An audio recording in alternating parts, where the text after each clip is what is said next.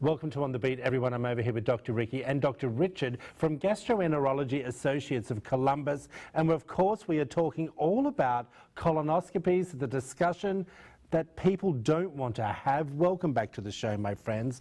Last time you were on, we had the conversation about the procedure and the risks and the determinations of before, correct? And the awareness. I want everyone at home, because the whole idea of you coming on is to raise awareness, all right, with men and women. So let's talk a little bit about some of the symptoms I might be seeing at home when it comes to colon cancer. The most common symptom is rectal bleeding. That would be the most common reason that we see people in our office.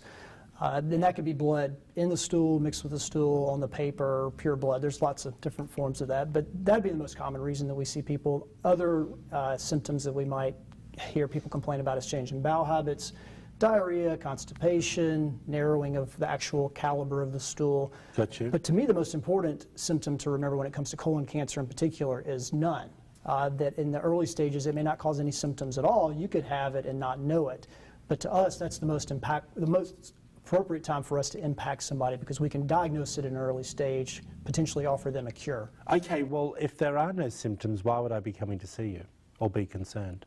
Because either it's your age, appropriate for screening, or family history. I just wanted to throw that in there. Yeah. Okay, so let's talk now. I have a couple of symptoms. I'm going to give you a call. We've made the appointment. Now what? Yeah, you come in, you don't need any kind of referral or anything, but on that first appointment, we're going to talk through those symptoms. Yeah. We will then, you'll talk to some of our staff who will walk you through the more specifics about drinking the colon prep. Yeah. The colon cleanser.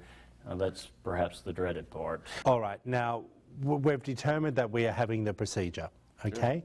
Sure. What are you looking for, and how is the procedure done? We know that there's some form of piping and lighting. Piping's a rough word, but... okay. But the important thing to remember... I thought it sounded better. The important thing to remember, and we get asked this all the time, and sometimes we don't think to explain this to patients, but they will be put to sleep during the procedure. Yeah. Everybody will be asleep, resting comfortably, breathing on their own, but still what we say in la-la land, such that they won't experience any discomfort, and most importantly, won't have any recollection of the procedure itself when they wake up. So once the patient has been adequately sedated by the anesthesia provider, we insert a long, flexible tube that has a light and a camera on the end of it. We advance that through the rectum up to where the colon begins, and then we slowly pull that out, and we're looking along the way, looking for polyps or any other abnormalities. And if we see polyps, we actually remove them during the procedure.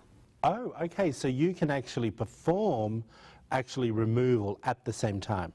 How common is it that you see polyps? Oh, it's very common. Really? Yeah, we see them and remove them all day, every day. So, yeah, it's very important. Okay, this procedure takes, depending on how long?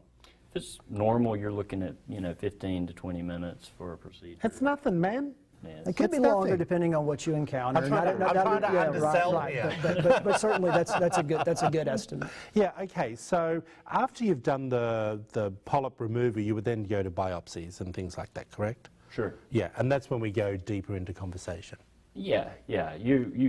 You send these polyps off for testing, and that determines your risk. Yeah, alrighty. Very quickly, I do want everyone to understand that these type of procedures mostly are covered by insurance. Yeah, most of the insurers that in our area will cover a screening colonoscopy at 100%, or close to it, because it's felt to be such an important benefit to people for preventative health. Yeah, I think it's super important. We should all be doing it, right? Yeah. Okay, guys, appreciate you coming in again. Thanks. If you want to find out more information about Dr. Ricky and Dr. Richard, there it all is up on the screen for you now. Gastroenterology Associates of Columbus. Back after this short break.